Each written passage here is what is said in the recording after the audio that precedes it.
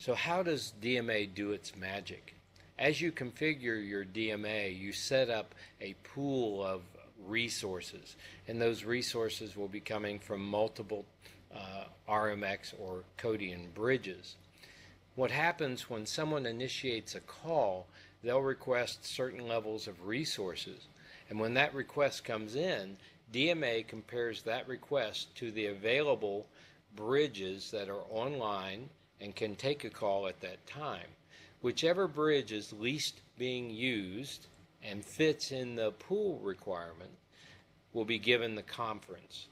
That pool requirement could be a geographic requirement, meaning if we had a bunch of people in Europe attending a call, it would seem silly and wasteful of bandwidth to have them call into the US.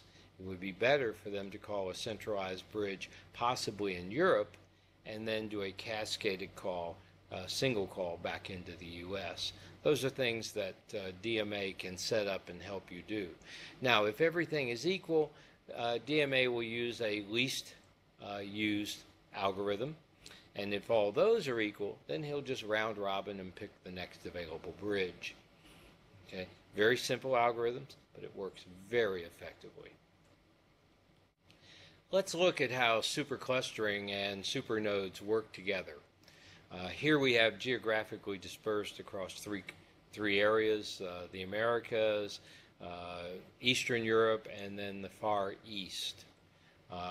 In this case, all the calls would be coming in for the Americas into Austin.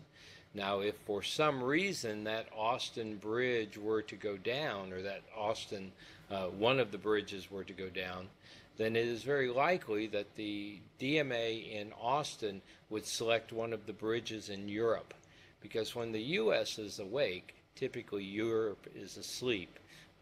Equally, if Beijing loses one of their bridges, then they'll turn around and most likely use one of the bridges out of the US, because the US is probably asleep when Beijing is active.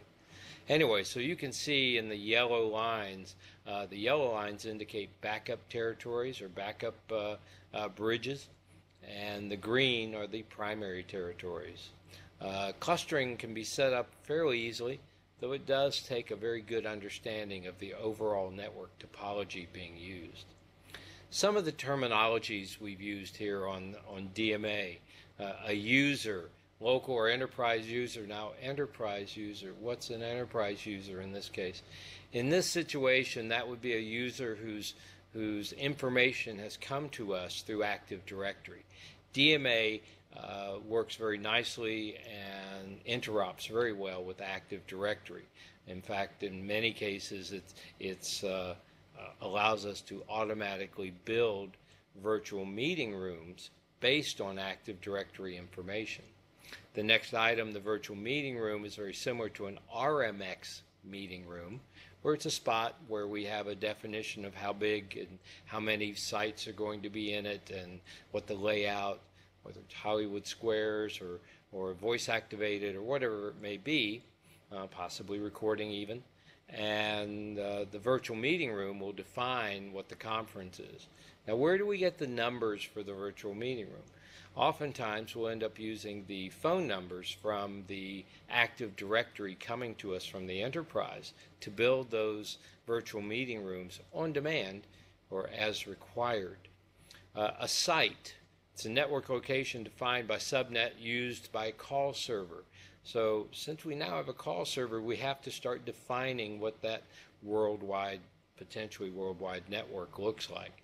And so we have to define the sites in that network. RMX or MCU, we've already discussed, is a bridge. Pool is a logical group of MCUs, whether they be Polycom or other manufacturer, meaning Codian. A cluster is one DMA system, single or dual server.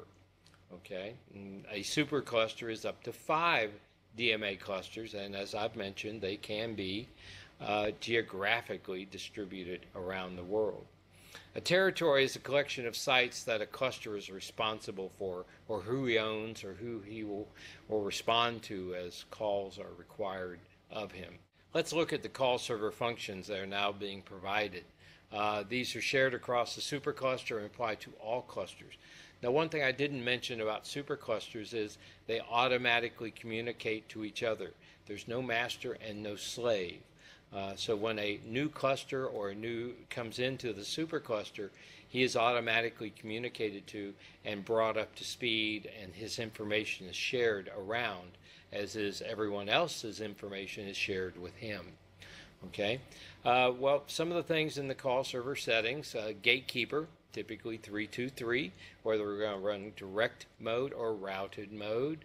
And these are all really parameters that go down through the gatekeeper setup for the DMA. Also potentially some of the other setups, maybe some of the SIP setup information that might be required. Some of the other gatekeeper function, 323 gatekeeper functions that come with DMA, address translation. That's one of the key features of a gatekeeper. It allows you to take an E164 or an alias and allow that to come back and become a real IP address. It also has a CAC, or a call admission control capability, so he can limit who can take a call or who cannot take a call. He also is a bandwidth administrator. So if you haven't gotten enough bandwidth available for the whole call, the DMA gatekeeper will actually ask the endpoint to downspeed his call if there is any bandwidth available. Okay. Some gatekeepers are very binary in that if there's not enough bandwidth, if you ask for a meg and there's only half a meg, he'll tell you a meg of bandwidth is not available, and he'll hang up the call. CMA, DMA, most of Polycom's product lines are very advanced in that they will step down and ask for less bandwidth from the endpoint, and typically they can get it. It also controls call routing, whether you're in direct mode or routed mode, zone management, where you're controlling many endpoints.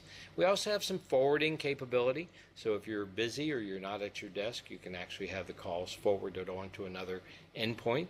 And we do have hunt groups, which are similar to an ACD, but not quite as extensive as an ACD or an automatic call distribution system would have.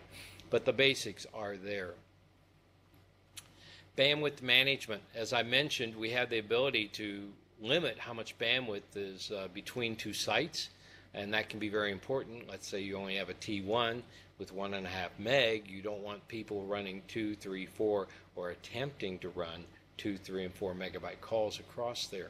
So we do give you the ability to set up sites and limit the bandwidth within those sites. We also have bandwidth prioritization. One of the things we've added is a bronze, silver, and gold capability, where someone with gold capability, if they need bandwidth and there is no bandwidth going to a specific site, and there are other calls going on at a silver or bronze level, DMA will actually disconnect enough of those sites to give that gold user the ability to place their call.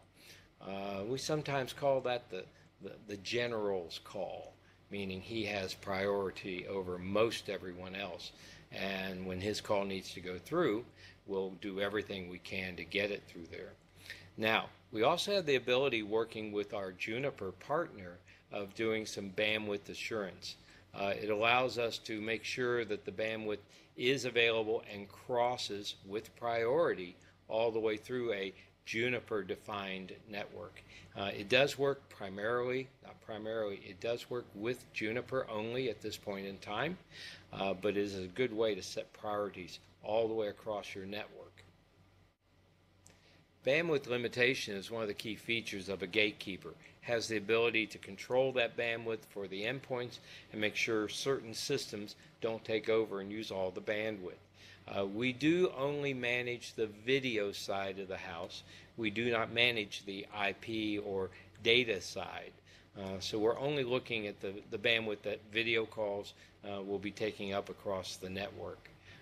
But that's something that certainly the gatekeeper in DMA can help provide.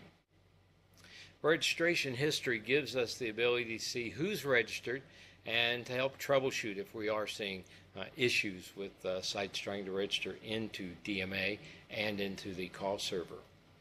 DMA also has a SIP registrar and proxy function capability.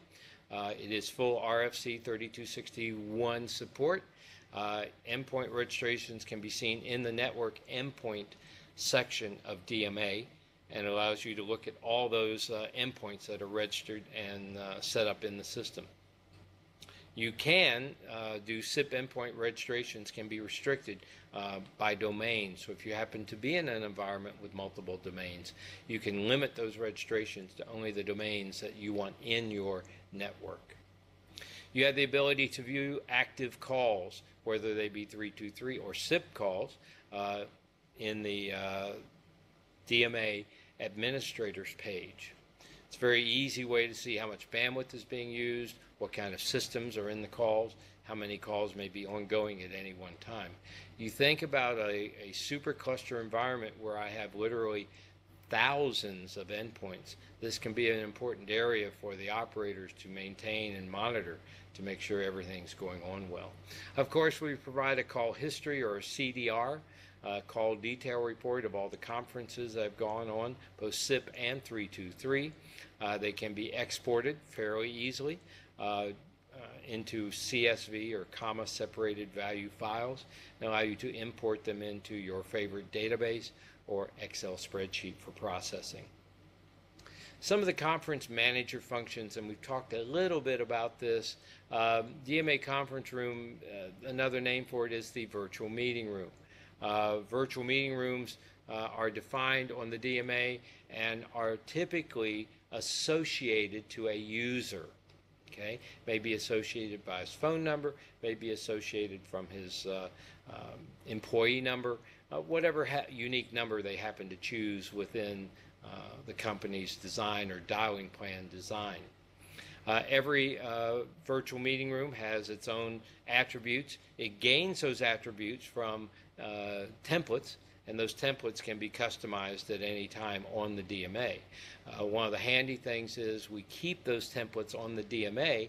That way, no matter what bridge we're talking to setting up a conference, DMA automatically sends the requirements along with the conference setup to that bridge. So the bridge doesn't have to know anything about what's coming, because he'll be told on the conference setup exactly how to set up the conference. Some of the conference settings, here are some of the system-wide settings. Maximum number of endpoints may be 5. Some customers don't need a whole lot of endpoints set up in their bridge, but they may have many, many small conferences. One of the larger companies I worked with, they only had at that time, about 140 endpoints around the world, and we rarely had a bridge call more than 5 sites, but we'd have 10 or 15 of those bridge calls going on at any point in time. So it was rare that we had a really big call, but we had a whole bunch of little ones going on almost all the time. Okay.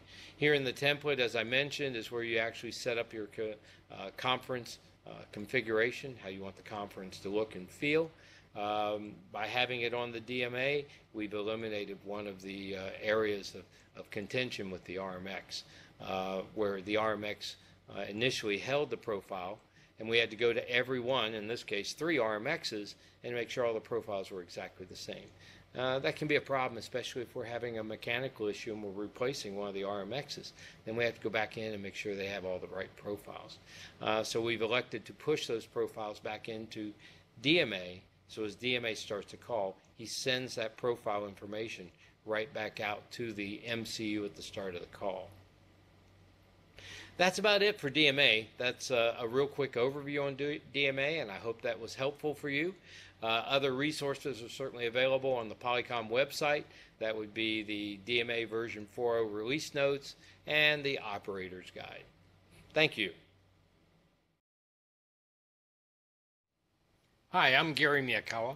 We're here to talk about the RSS 4000 recording and streaming server from Polycom.